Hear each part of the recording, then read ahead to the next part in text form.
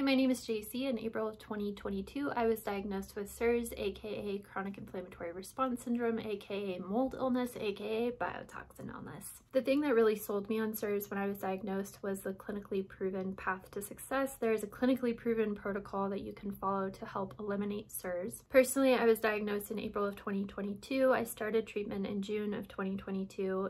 As of the filming of this video, I have 6 months of treatment under my belt, and it's a night and day difference for me. When I started treatment, I was in chronic pain, majorly depressed, had a myriad of really weird symptoms, and today I am feeling so much better. I am pain-free, I am out of depression, I no longer experience most of those symptoms. I still have a little bit of residual stuff left, but I still have more of the treatment protocol to go. Since I was diagnosed, I've done a lot of research. I read the textbook, I watched all the webinars, and while I'm not a provider, I do hope that by sharing this information and targeting it towards CIRS patients, that more people will understand CIRS and potentially see it as the hope for healing that I have. So CIRS happens when someone who is genetically predisposed to being really bad at eliminating a biotoxin encounters that biotoxin. I've done a couple of videos about what is CIRS and what are biotoxins, so definitely check out those videos if you're looking for more information. Today, I want to talk about the treatment protocol, specifically the Shoemaker protocol, which is the only clinically proven path to eliminating biotoxin and clearing the residual issues left over from CIRS. The protocol has 12 steps in total, but the steps that you take will be determined by your symptoms and your blood work. There are 3 necessary steps that I think everyone has to do them. But then the rest of the steps are actually determined by your symptoms and your blood work. So when you're looking at the protocol, it might be like, whoa, that's a lot of steps, but you may not need to take every step of the protocol. The first step is to remove the exposure. So for people who have mold biotoxin haplotypes, that can look like moving away from the environment they're in, changing jobs, or even remediating the environment. I'll go ahead and leave a link down below for a really great resource for remediation. For people who suffer from the Lyme haplotype, you may have to treat your Lyme disease before you can treat CIRS. If you go to survivingmold.com, there's a bunch of Shoemaker certified providers there. They all have to submit an essay kind of giving their philosophical position on treatment, but they also have different specialties. So you may want to find someone who has a Lyme specialty, for example. The next step is taking the binders. Now, this is a really important note. Biotoxins are very specifically charged, and you need a specific receptor site size to grab onto the biotoxins to help eliminate them. Generic binders like charcoal and clay won't work. So these binders were actually accidentally discovered by Dr. Richie Shoemaker. He had an outbreak of algae in the bay of the small town where he was a family practitioner, and he just had an outbreak of really weird multi-system, multi-symptom patients, and he ended up treating one of his patients who was experiencing secretory diarrhea with an old school cholesterol med because he knew it would constipate them, and then he was shocked to find that they actually started getting better from all of their other symptoms. That was actually how the binders were discovered. A very common side effect of the binders is constipation. Personally, I didn't experience that. I had the opposite, but I did experience extreme fatigue. The most commonly prescribed binder is called cholestyramine. If patients do not react to that well or handle that binder well, they may be prescribed Welchol, and if they don't tolerate that well, there are some supplemental options available. They have a trade-off in that they're high in oxalates, so if you're oxalate sensitive, they may not be a good option for you.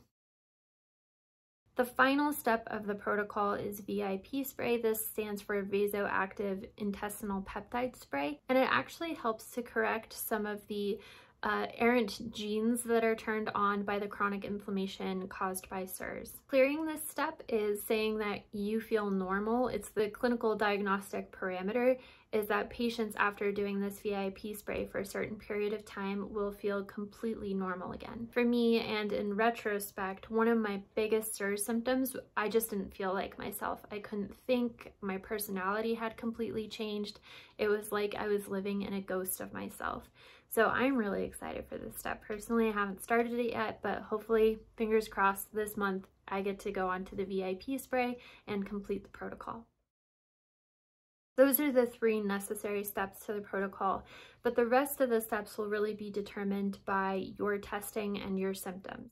Hey, it's Editing Jacie. I wanted to talk a little bit about the protocol order. So the reason that we do the protocol in the order that we do is so that you get the biggest bang for your buck. So a really good example of this is we take the binders before we do GI healing. Now you may think, well, if I did GI healing first, wouldn't I be better able to absorb the binders? But we know that CIRS lowers MSH, melanocyte stimulating hormone, which regulates the tight junctions of the gut. Taking the binders will help raise your MSH, making any of the efforts you make to heal your GI more effective. So the protocol is in the order that it is so that you have this domino effect of healing and you don't have to go back and repeat steps to move forward. This is the most efficient way to complete the Shoemaker protocol. A lot of people who have CIRS have reduced immune function, and so they can have a lot of co-infections. One very common one is MARCoNS, which is a staph infection in your nose. There are several different nasal sprays that can be used to treat this: EDTA, BEG. There's also a xylitol spray,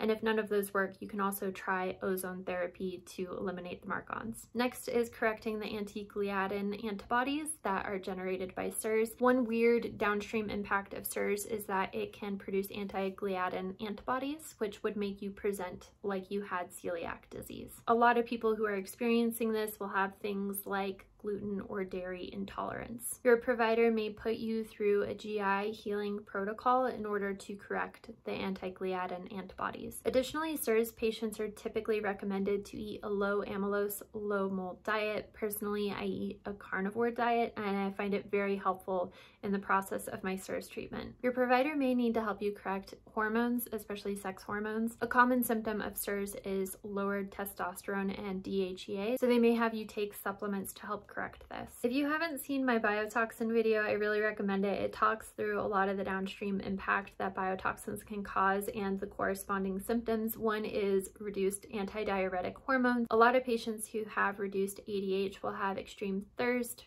frequent urination, and experience random static shocks. I had this. I would be like in a grocery store pushing the cart and it would just be shocking me, and my family was like, what is wrong with you? Because none of them would be shocked. It's so weird. Other things your provider may pursue correcting are things like MMP9, VEGF, C3A, C4A, and TGF-beta1. If you watch my CIRS diagnosis video, you can actually get more background on some of those blood markers.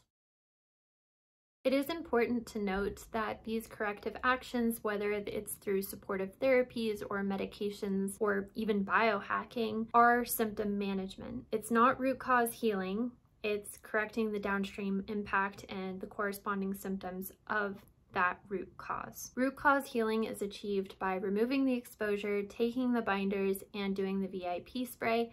Everything else is symptom management and correction. Some people are able to manage the downstream effects of CIRS through doing things like biohacking. For example, sunlight exposure can raise MSH. Lowered MSH is a hallmark symptom of CIRS. So while it may make them feel better, they'll have to continue doing that in order to feel better. Whereas if they do the CIRS treatment, they'll feel better long term. They won't be dependent upon the biohack or the supportive therapy to always feel good. Another really important aspect of the CIRS healing process is limbic retraining.